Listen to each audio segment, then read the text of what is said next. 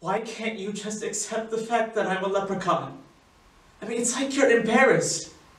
Whenever we're out and I tell people that I have transformed into a leprechaun, you just laugh lightly and then veer the conversation off into another topic.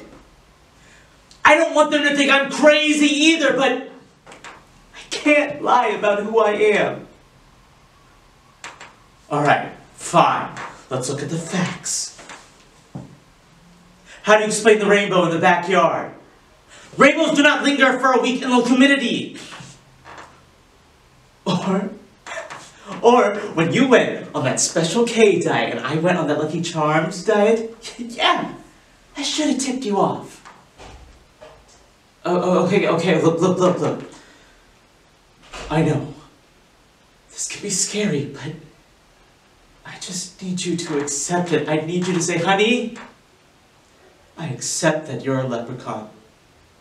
And then we could move on with the rest of our lives.